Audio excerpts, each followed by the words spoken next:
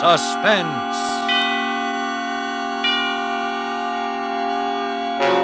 Tonight, let's bring you Short Order, a suspense play produced, edited, and directed by William Spear.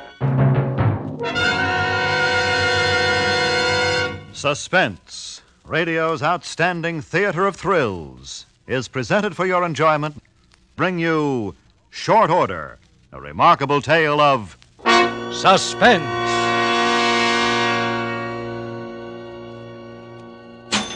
Thank you very much. Come back.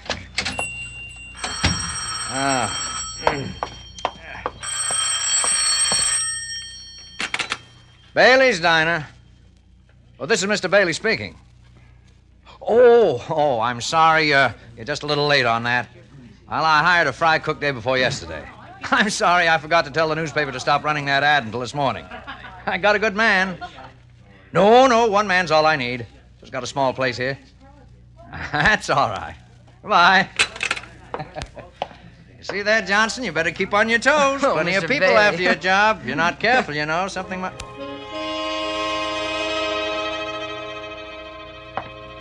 Well, what's the matter? Don't you want to take my money? What? Oh, sure. Yes, of course, sir. 75 out of 1. 5-1. Thank you. Okay. Hey, Johnson, good Lord, did you see that man's face? Yeah, you're telling me.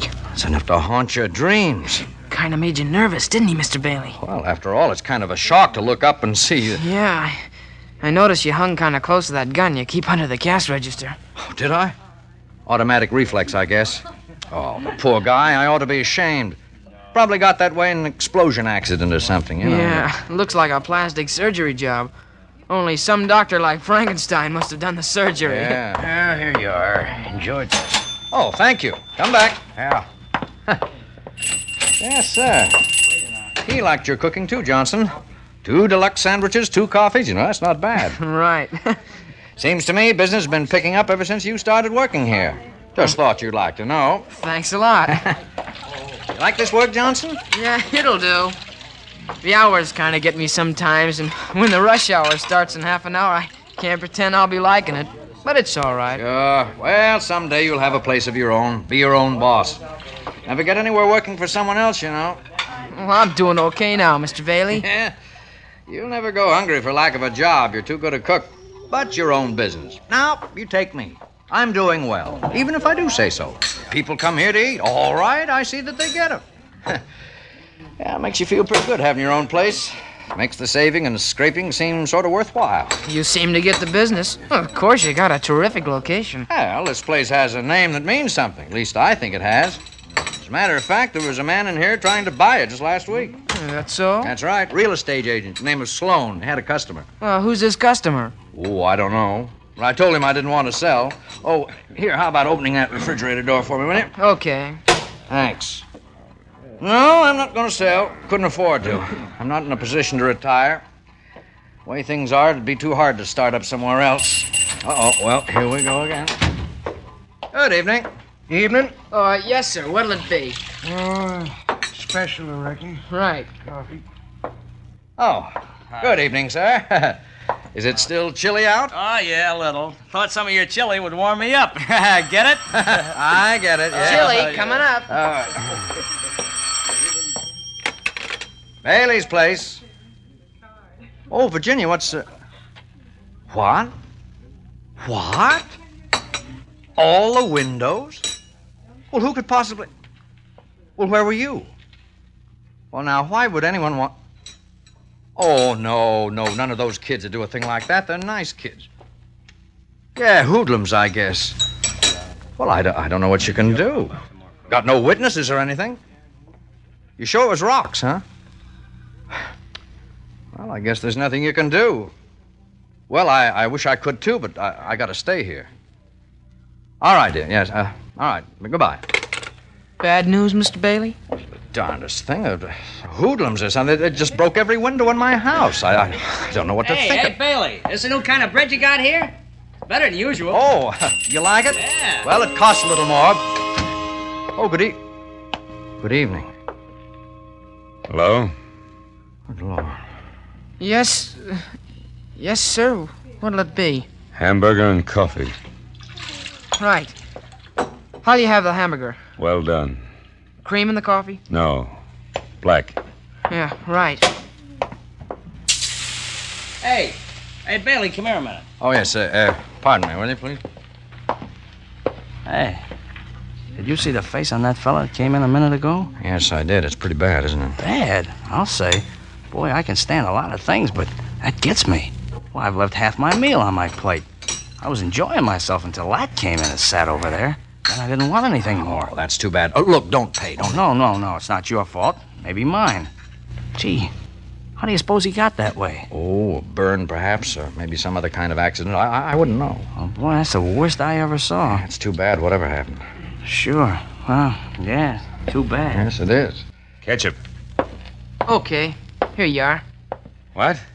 This little paper cup, where's the bottle? Sorry, but ketchup's hard to get. That's all we can serve anybody. Oh, profiteers. Will there be anything more? No. Okay. Your check and pay at the desk. Thank you. Hey, Mr. Bailey. Yes, Johnson. How's your luck? Well, sometimes good, sometimes bad. Why? The way I figure, somebody around here is sure gonna need plenty of luck. Why? I don't know. I just got a feeling. If that isn't bad luck for somebody sitting back there at the counter, I'll eat this grill here.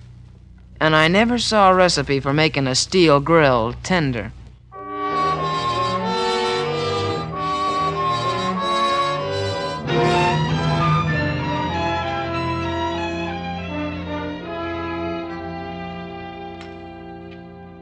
We better order some more pork tomorrow, Mr. Bailey. Well, running low, are we, Johnson? Yeah, a little. If they keep hitting our barbecues the way they have so far this evening, I'm sure we'll be needing it. All right, I'll make a note of it. Yeah, lucky we got any unspoiled meat left after that guy was in here twice yesterday. I thought the milk had sour. Bingo. Just like that when he looked at it. Yeah, but it didn't. Ah, Johnson, you shouldn't talk like that. He can't help it. You know he can't. We should feel sorry for him, not joke about it like that. Yeah, I'm sorry. Yeah, sure. You gotta have sympathy for a guy like that. Just the same, I hate to look at it. I guess we'll have to look at it some more. I think he's coming up to the door now.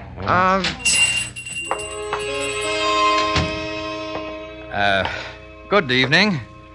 Hello? Yes, sir. What'll it be? Hamburger and coffee. Make the coffee black. Right. Make that hamburger well done. Okay.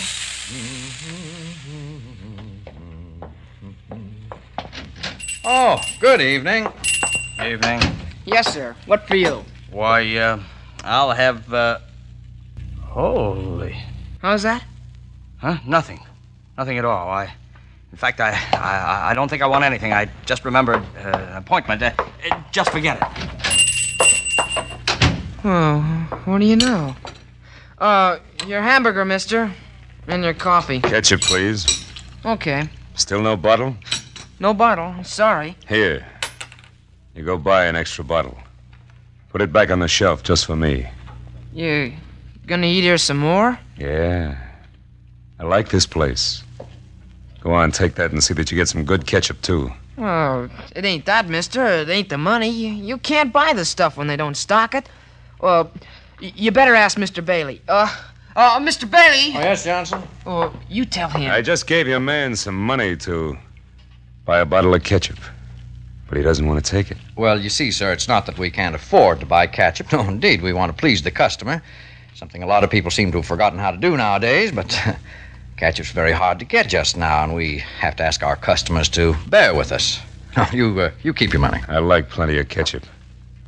Nothing like ketchup, I always say. Well, there ought to be enough in that paper cup. Won't that do you? Well, not quite. Any chance of a refill? I'm afraid that's all we can allow. Gentleman says he's gonna eat here regular. What? I said that... Oh, just a moment. Good evening. Hello there. Could I do something for you? Well, I sort of thought Oh, no. No, thanks. No. Well, We hadn't finished our discussion. Yeah. As I was saying, Mr. Bailey, it looks like we got ourselves a regular customer.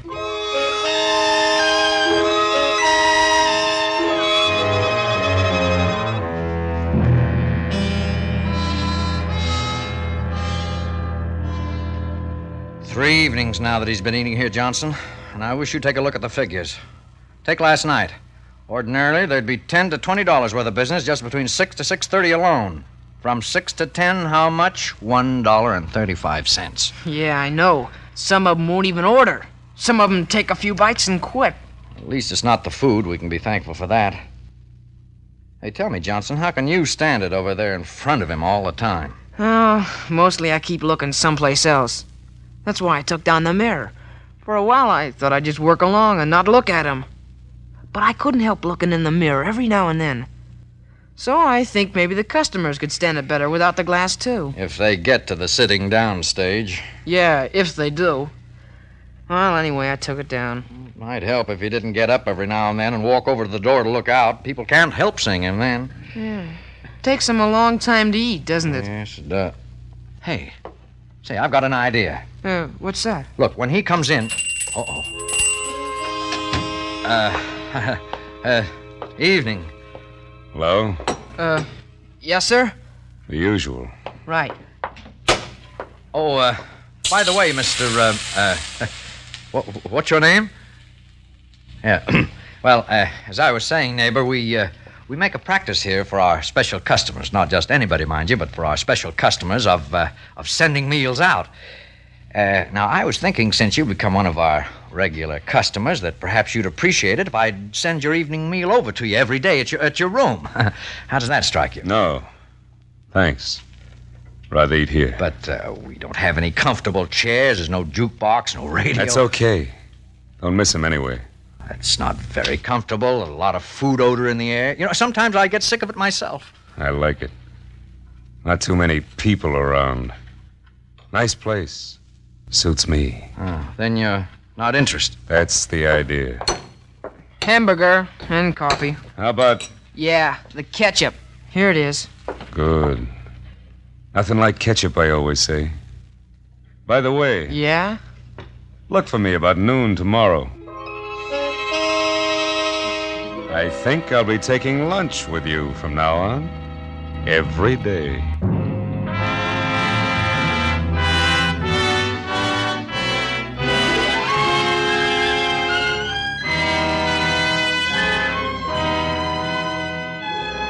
For Suspense, they're bringing you a cast of Hollywood's outstanding radio actors in short order by John F. Suter. Presentation tonight in radio's outstanding theater of thrills, Suspense.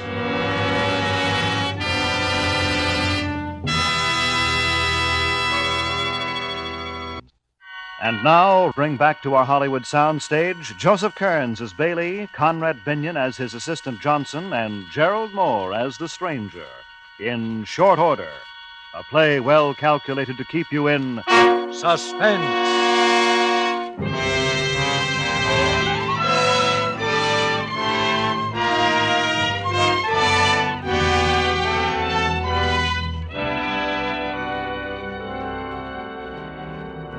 Johnson, I'm at my wit's end. What are we going to do?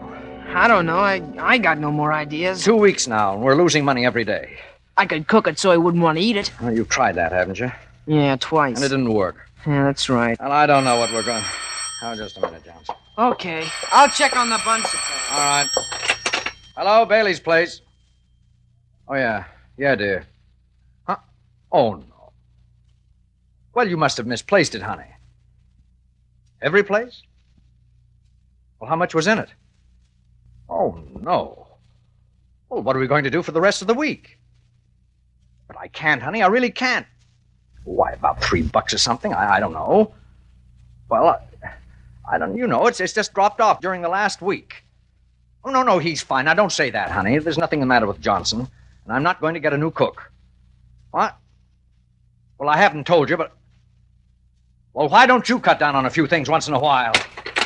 Oh, Johnson, is there any aspirin back there? Yeah, you want the bottle? Yeah, my head's splitting. Here it is. Oh, thanks. Here he is. Hey, now look, I got an idea. You back me up? Well, what is it? Well, I'll try it, and if you don't like it, don't say nothing.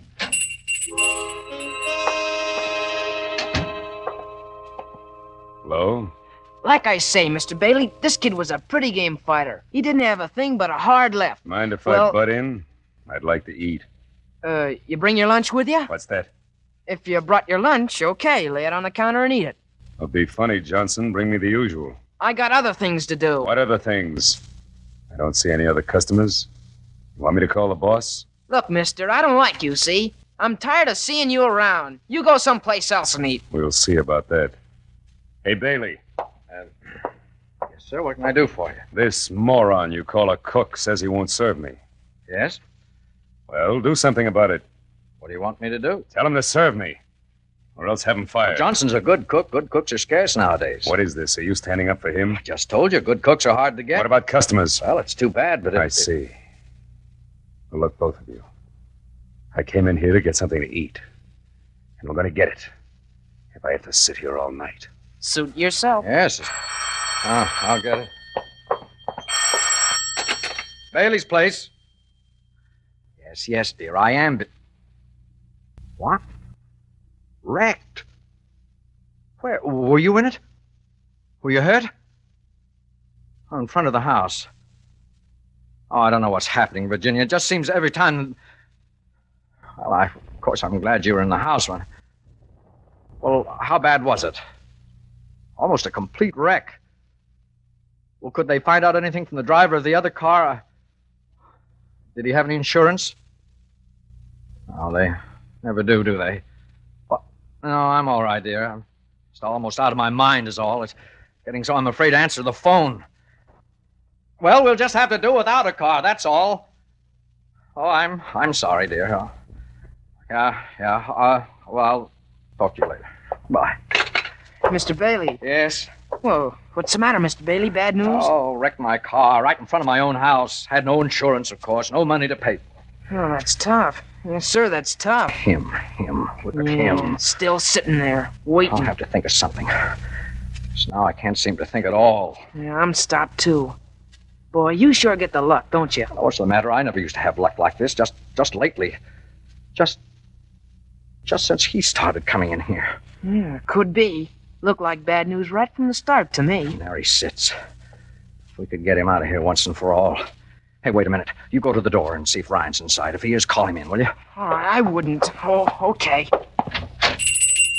Right outside. Orion, would you come here a minute? Okay. Oh, Mr. Bailey wants to see you. What can I do for you, Mr. Bailey? See that man sitting at the counter, Ryan?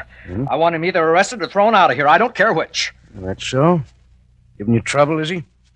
Hey, you. You talking to me? Nobody else. Come here. What do you want? Now, Mr. Bailey, what's the charge? Well, he, making a nuisance of himself. What's this? All I do is come in here to eat. And I'm making a nuisance of myself. I don't get it. Look at him, Ryan. I am. Not very pretty, is he? Officer, the law doesn't give you the right to criticize a man's face. I'm sorry, mister.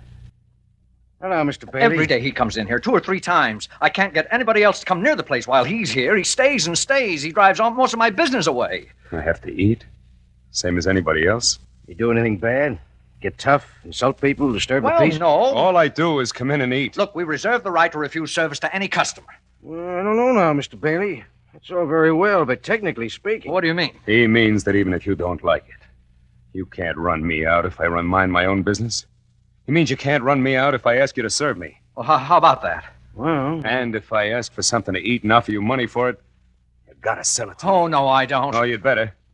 Or I'll have you in court before you know it. Afraid he's right about that, Mr. Bailey. Oh, well, all right. Sorry I can't help you, Mr. Bailey. Is there anything else? No. No, be getting on then. Good night. Well, how about it? All right. Go sit down. Johnson, get him whatever he wants. Okay. I'm not going to answer it. I'm not... Mr. Bailey, the phone, you busted I it. don't care. Mr. Bailey, put that gun down. What are you gonna do? You'll see. Now, look here, you. I can be pushed just so far.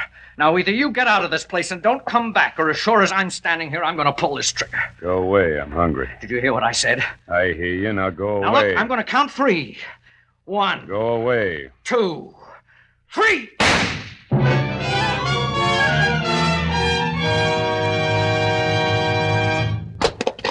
Coffee.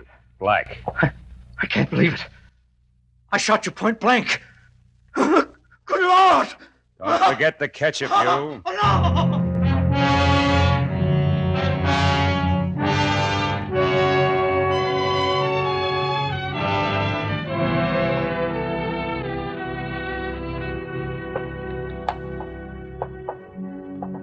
Well, you got the lay of the place now, Mr. Tanner. You figure on making any changes? No. Bailey had a good thing here. Better leave it just the way it was. We'll hold the trade easier if we do. How did he seem when the deal was closed? I can't say. I'll let the lawyers handle everything. He took a beating on the deal, or I don't know you. Oh, not too much. I figure he recovered about 70% of his investment. He was lucky. I felt sorry for him. You didn't talk to him at all, huh? No. Didn't even see him. You think he'd know you even without the makeup? Maybe. No use taking any chances, huh? Lucky I changed the bullets in that gun for blanks, or you'd be a dead pigeon. Yeah, I'm glad I foresaw that possibility. You might say I saved your life, huh? You might. Don't worry, Johnson. You'll be taken care of. I'm not worrying. I never had reason to yet, have I? No. But just for your information, Johnson, we haven't committed any crime. We didn't take this place away from Bailey by force. We didn't swindle him. I paid money right on the line for it. Just remember that. Oh, I will. Customer. What? Why, it's Mr. Bailey. Oh, come right in. Hello, Johnson. Come on, have a seat. By the way, you know Mr. Tanner, don't you? He bought the place. Oh, I never met him. Glad to know you. A pleasure, Mr. Bailey. Well, you know, there's something familiar about you. Maybe I did meet you someplace. I was in once or twice. Looked the place over before I had Sloan talk to you. Oh, that's it. Well, how are you making out?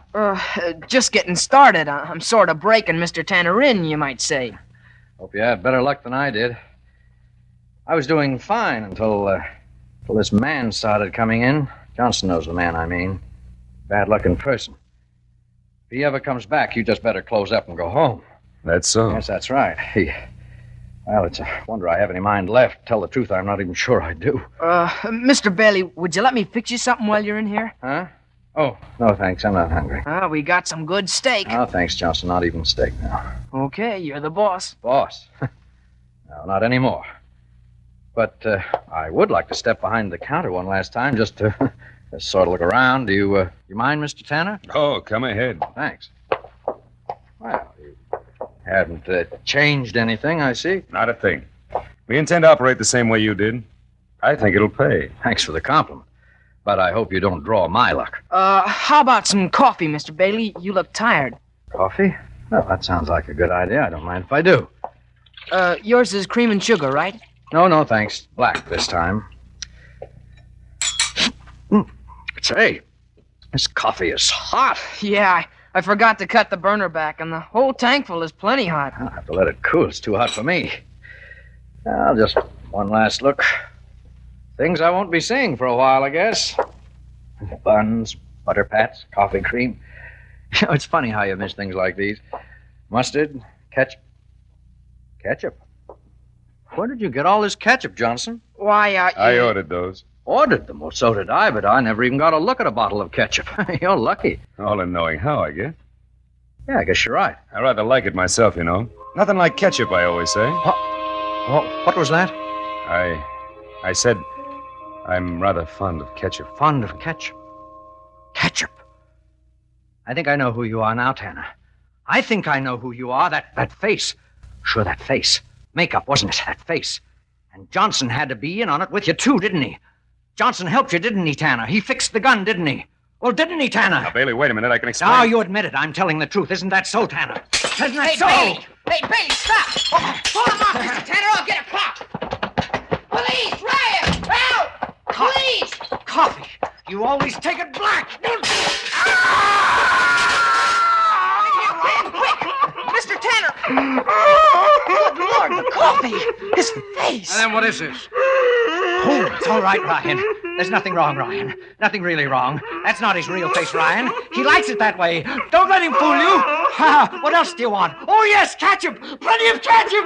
Nothing like ketchup, I always say. Nothing like ketchup.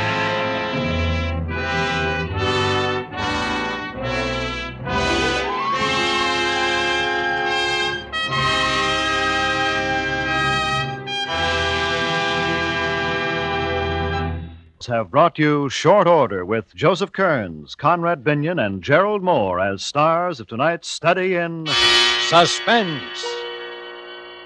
Suspense is produced, edited, and directed by William Spear. Next Thursday, Suspense, radio's outstanding theater of thrills.